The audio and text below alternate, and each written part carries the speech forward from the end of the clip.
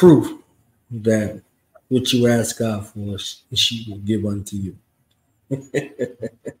Very true.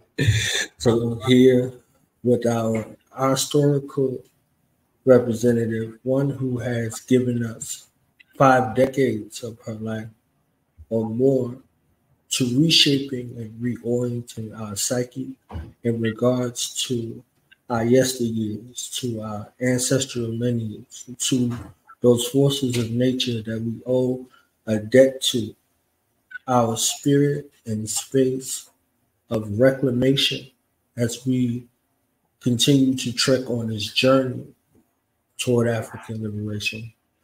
Phenomenal mind, and who I deem our mother of revolution.